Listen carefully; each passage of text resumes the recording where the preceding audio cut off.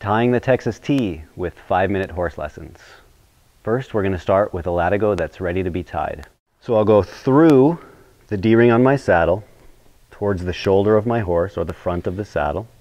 I'm going to come across towards the hindquarter or the back of the saddle, pull my D-ring out, go through, and then put that right there, and then I'm going to tighten it up using the back piece of leather. I'm going to place my finger right there and then pull the excess down, and that will ensure that you have a nice tight Texas T. Good girl. To loosen the Texas T, I'm just going to grab the end of my latigo and push it up, and as soon as I have a little bit of excess, then I can go ahead and untie that. Now let's tie a Texas T from scratch. First, I'm going to move my stirrup out of the way, just hang it right here on the saddle horn, which I would do only for filming purposes. Otherwise, I would not do that. I'm going to go ahead and make sure the end of my latigo is right here. Reach down, grab my cinch, put the end of the latigo through the D-ring. Go ahead and pull that down. Put a little bit of tension on it right there.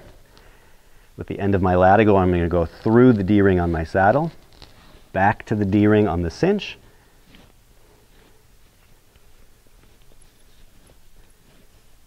and then up one more time.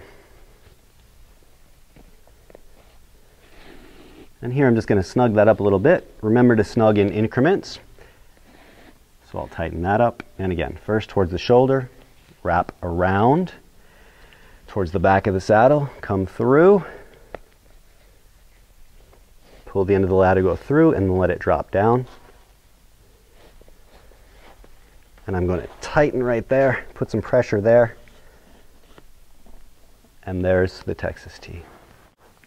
Now, if you have a lot of excess right here, you can run it back up through. You can just ever so slightly loosen that up, pull it up like so, and then bring your stirrup back down.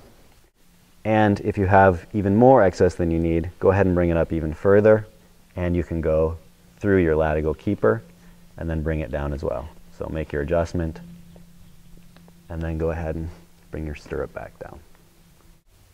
To tee or not to tee? That is the question. Personally, I prefer to buckle my cinch because this extra bit of leather here rubs my knee.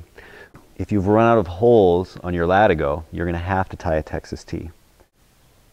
If your cinch does not have a tongue which you can use to buckle your latigo, you'll need to tie a Texas T. Another reason to tie the Texas T is that when I undo my latigo and I'm putting my saddle away, as I take my latigo down, let my cinch go free, I'm going to go ahead and bring my latigo up. I'm going to bring 2 loops and my free end, just like so.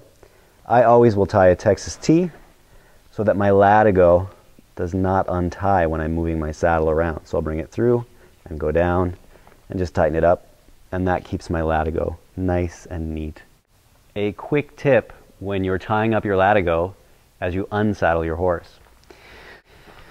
So as your latigo hangs free, what I want to do is I want to come out about halfway down the latigo. I'm going to grab here at the D-ring with my right hand and pull that D-ring away from my horse. With this hand, I'm going to go next to my horse, push it through the D-ring towards me. So I'm bringing a loop out. I have a loop in my hand, and then I'm adjusting the end of the latigo like so. So I have loop, and now my free end. With my free end, I just tie my Texas T.